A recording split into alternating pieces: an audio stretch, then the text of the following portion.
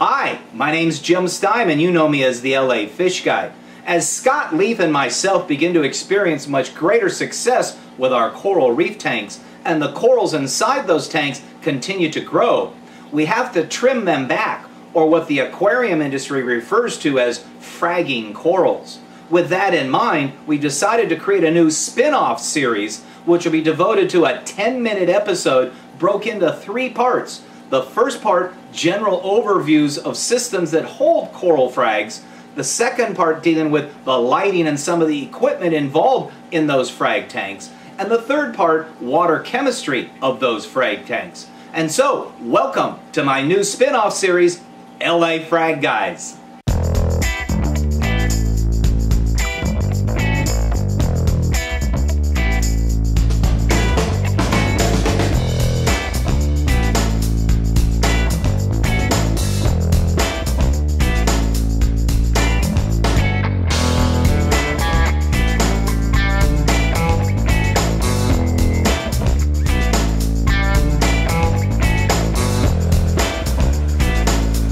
Let's go ahead and start the series off with my own tank.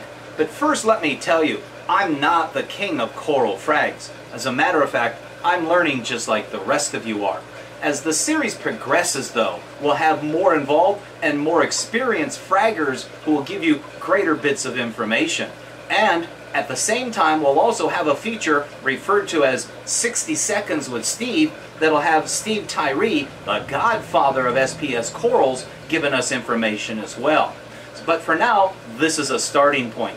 This tank will serve for me as a place to keep coral frags that either I purchase from the coral wholesalers or the fish wholesalers and bring home and then distribute out to my aquarium service customers. It may be a place where I get coral frags from other fraggers, bring them home, allow them to recuperate in this tank before I move them into my main display tank.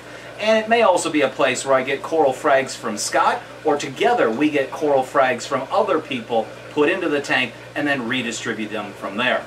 But for now, it's a starting point for me. It's a simple JBJ 45-gallon glass rimless tank. It has the filter built into its backside. It has a hang-on-the-back protein skimmer.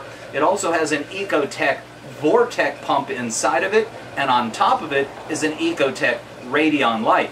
Let's take a little bit closer look at the tank and the corals that I've collected so far.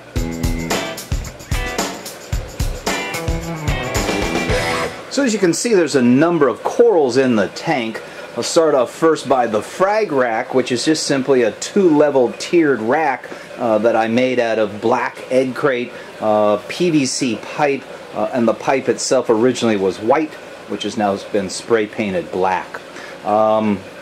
So you see there's a number of different corals in there. There's one large piece of live rock there in the back. I probably should have more, giving it a greater dynamic biological filter system. But for now, that was the only piece that I could find that I felt comfortable putting into the tank and not introducing a bunch of other stuff. So as you see, there's a red Goniopora there, or what's called a flower pot coral. It hasn't really opened up much. There's a couple of blastomusas there. This one here I believe is referred to as a meteor shower. A couple of pieces of Pocillopora. A couple of closed brain coral frags. Those I'm not exactly sure what they're called. I want to say they're in the Scolemia family. A couple of hammer corals. This one I never really did clearly get a chance to identify. It's kind of been struggling. It had a lot of polyps on it originally. Down here on the bottom are what I'm going to call open brain corals. They could be Trachylophilias. The wholesaler refers to them as dent corals or dent open brain corals. A nice green one there, a beautiful red one with a green center. This one here has kind of an orange rim with a green interior. This one here is a purple rim with a red interior. This one here, struggling a little bit, is a combination of reds, purple, and I believe some green in there. Unfortunately, this one here is really quite struggling along. Up here on the back, a large piece of Pocillopora, Meandra, a type of brain coral, I believe. There is a Montipora digitata there in the back. There's a Scolemia, followed by another red Scolemia, another brain coral there. This one I kind of like. It's got really bright green polyps. Might also be Montipora digitata. Don't hold me to this. Another piece of encrusting coral with green polyps. This one here I believe is referred to as Looney Tunes. Not sure about that one there. It's a staghorn or an acropora of some sorts. Another acropora. This one I like because it typically has a lot of, it's this one here that I like, that has a lot of polyp extension on there, so it's kind of fuzzy for lack of a better description. This one I'm not exactly sure of. That's Montipora capricornis. If I remember right, it's seems at the center of this tank here has a little bit of an issue. Maybe the lighting just a little bit too strong because I had to move corals in and move corals out of that particular spot. This one here could also be a meteor shower. This is another piece of capricornis.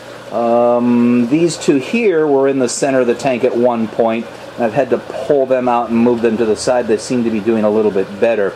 So there might be just a little bit too much concentration of light there in the center of the tank. But those are the corals that I'm currently holding in the tank.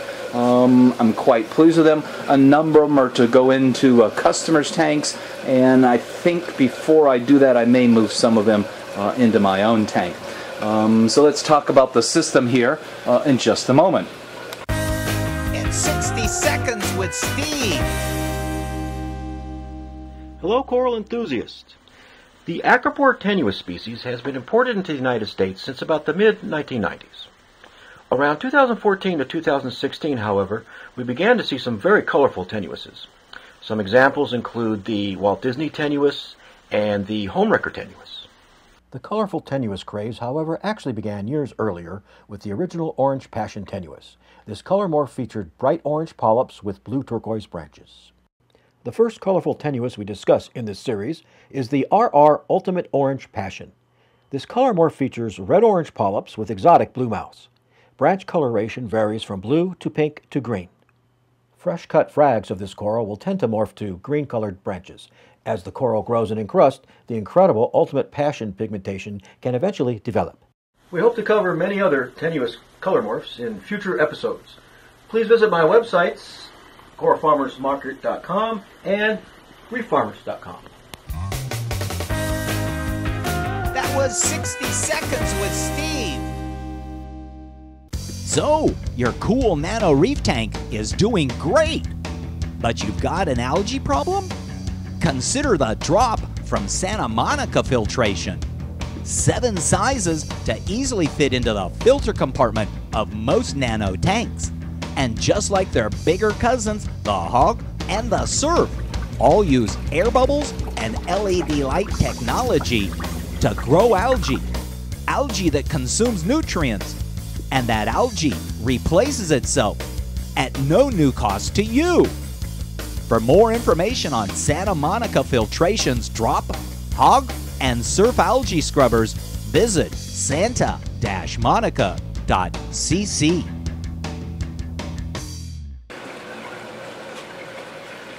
As I mentioned, it's a rimless glass 45-gallon tank with a filter system built into the back side of the tank. The water exits the tank through these two slotted teeth here in the back of the aquarium. On this end of the tank, the first thing it runs into is a bag of activated carbon that helps remove colors and odors, and then underneath that is a filter pad that traps particles. In this chamber is an algae scrubber referred to as the Drop. I'll talk about that in just a little bit. And then in the center of the tank there are 2 submersible water pumps that return the water into the tank. Over here at the far end of the tank, the water exits in a similar manner. In this particular case, it's drawn up by a small water pump that sends it into a CPR backpack protein skimmer. This is a little Venturi unit that creates its own aeration. It fills up with air bubbles in there and then drives out organics through the box at the top of it. There's also a submersible heater in there for controlling the coolness or make sure the tank doesn't get too cold. Now, I had mentioned there was a Ecotech Vortec pump on the tank. I had got this tank from a service customer, and when I reset it back up, I'd made the mistake about not attaching the top of the pump or tethering it, and what happened was I knocked off the pump, which fell down onto the ground, and that kind of caused a problem with the bearing in there. The people at Ecotech were able to help me acquire a new motor side of it, so I thank them very much for that. It now runs much quieter. This particular Vortec pump is down here. It's controller, and it's got a number of different settings. I do have a reef link for Ecotech, but I have to admit I'm a little bit technology challenged and have not been able to get it to work on my laptop, which at the same time would also control the lighting, which is an Ecotech Radeon lighting system that is on an arm hanging or suspended over the top of the tank.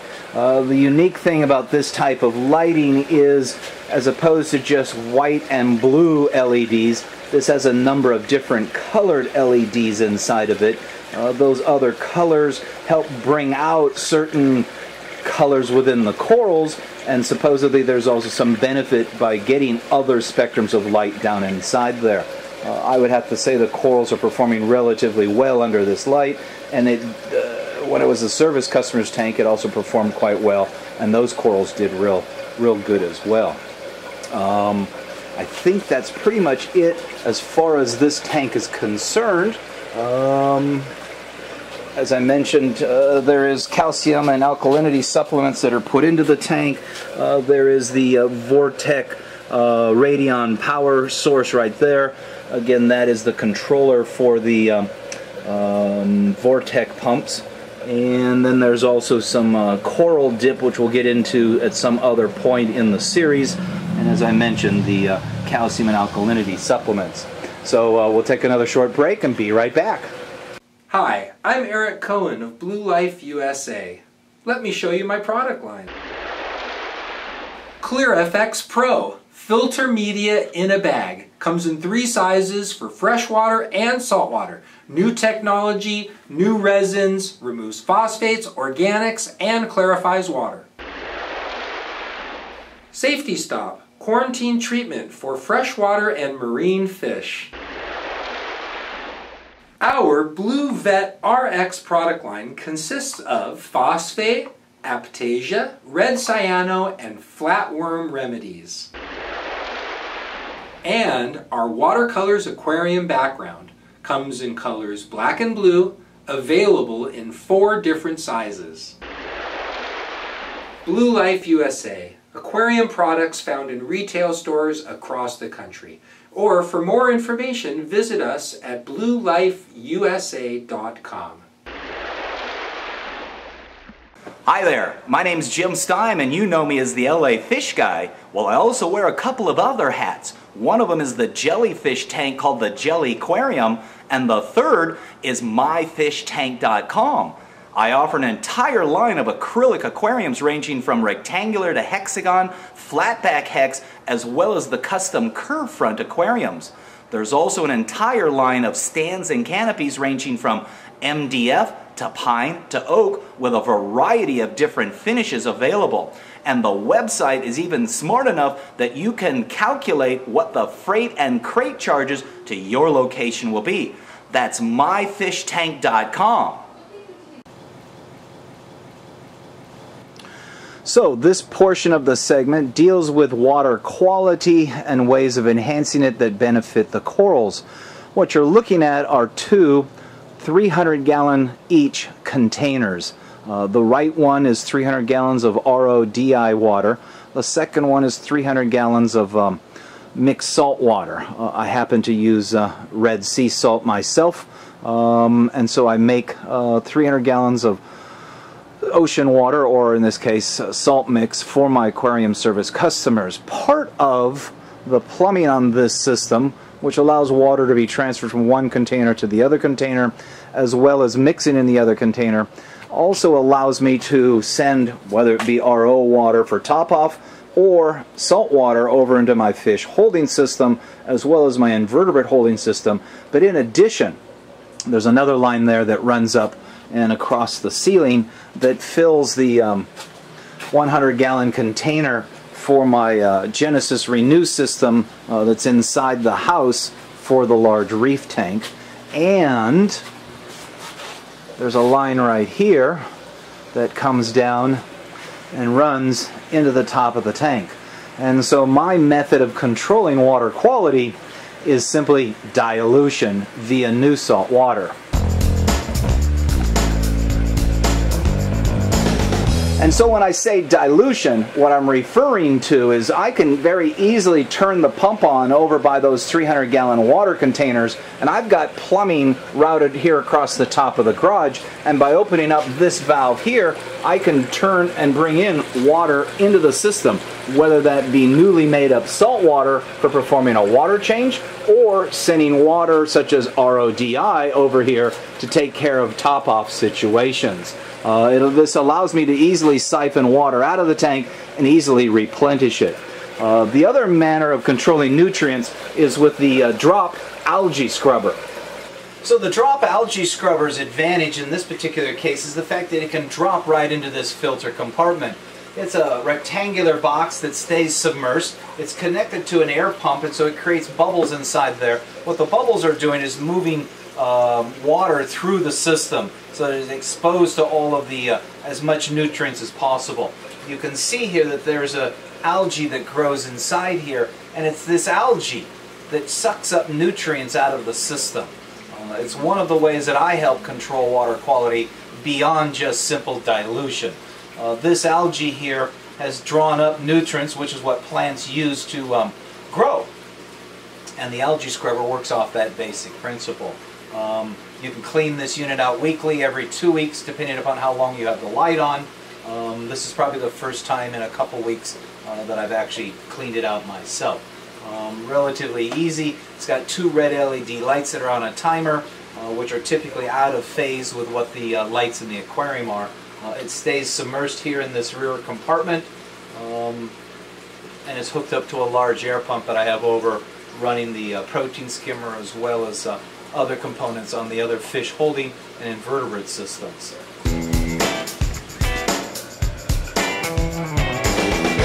And so my approach to controlling water chemistry is basically the solution to pollution is dilution. What I mean by that is I can easily perform water changes, whether they be frequent or not, large or small, by turning that pump on over there and introducing new water into the system, and at the same time siphoning out the old water. I may need to supplement calcium alkalinity though, but that's easily done. So I invite you to come on back for future episodes of LA Frag Guys as we explore other fraggers and other methods. And if I may steal a line from the LA Fish Guys episode, keep moving forward.